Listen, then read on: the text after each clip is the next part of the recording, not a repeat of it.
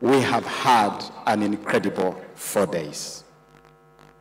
We opened this event on Friday with a grilling moment.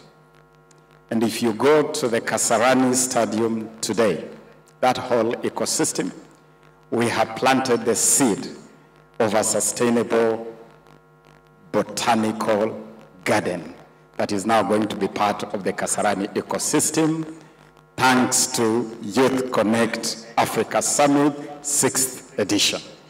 And I want to thank everybody who took the time, including Madam Mauna here, my colleague ministers, Bangura, my brother minister from Sahrawi, my brother minister from South Sudan, who joined us for that special occasion to plant trees. From Saturday, the young people of Africa have gathered here in different sports in this iconic Kenyatta International Convention Center. And we have had conversation after conversation.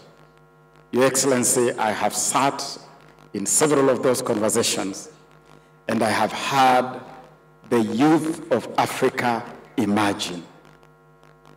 They have imagined an Africa where they have a central role to play. An Africa that respects the mantra of for youth, by youth, of youth, where the young people have a central role to play in everything that concerns them. I have listened to the youth of Africa imagine a borderless continent, a continent that allows free movement of people, of goods, of services, of ideas, where you can be in Turkana and trade with someone in Timbuktu. You can be in Port Elizabeth and do trade with someone in Casablanca.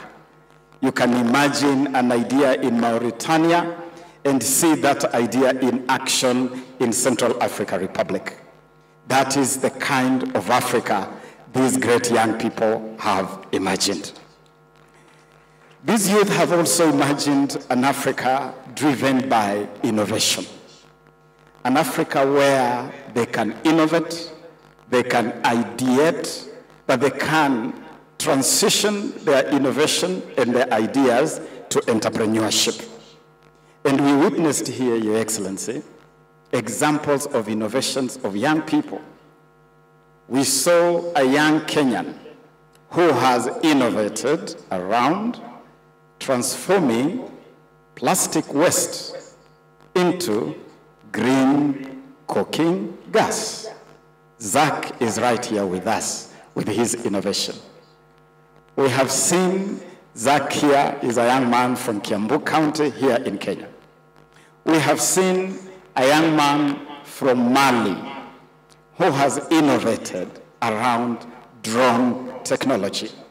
And he was able to demonstrate here how this African-built drone can be flown to offer solutions to challenges facing this continent. Essentially, Your Excellency, we have seen young people who believe in the mantra of African solutions to African problems. And they have those problems in the palm of their hand.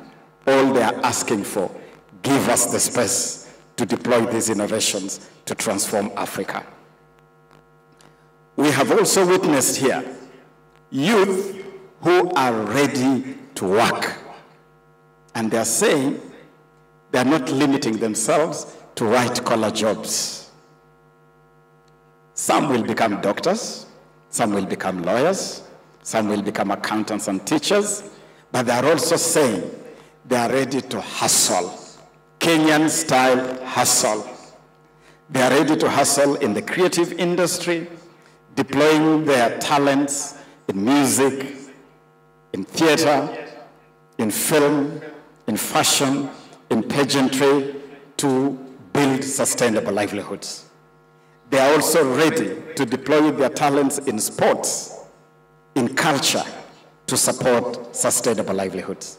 And so I want to assure you, Your Excellency, we did not come here to idle. We did not come here to gallivant. We did not come here just to roam around. We came here to imagine a new Africa, an African Renaissance. And I can tell you, Your Excellency, as we close this afternoon, Africa is in a better place because of this incredible youth of our continent. I want to assure you, Your Excellency, that at the end of this summit, we know exactly what next. We know exactly what next. And we have also committed that this must not be a talk shop. This must not be a talk shop where we just come and talk and then read communiques and then wait for the next party.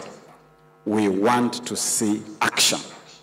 And so among the things we have agreed on is that the innovations that have emerged out of this gathering will be progressed to businesses and entrepreneurship to offer jobs and opportunities for youth across this continent. We have also committed, Your Excellency, that we will follow up firmly without any equivocation or ambiguity or circumlocution of any nature on the commitments made by African presidents on visa-less travel and visa-less access. And we want to start seeing Africa indeed becoming open to the youth of this continent to move and to do business and to interact. We have also decided that on the big agenda today of climate change, the youth of Africa will take the lead through the Million Youth Green Army on Climate Adaptation.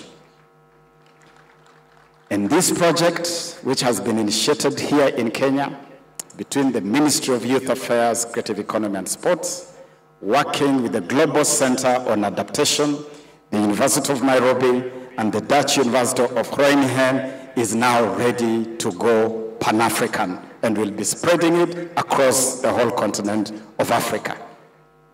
And finally, Your Excellency, we have decided that because the creative economy, creative industries hold so much promise of offering dignified work opportunities for the youth of Africa, we're going to invest heavily in deploying the creative industries as a formal, respectable economic engagement. And we have agreed as Kenya, we have discussed with AUDA NEPAD and colleagues with whom I have held bilateral meetings, one-on-one, that Kenya's Talanta Hela initiative is now becoming Talanta Hela Africa. We are taking it continent-wide so that we can mobilize resources around identifying, nurturing, and monetizing talents of the youth of Africa. African youth, we believe in you. Don't be daunted. Nelson Mandela encouraged us by saying, it always seems impossible until it is done.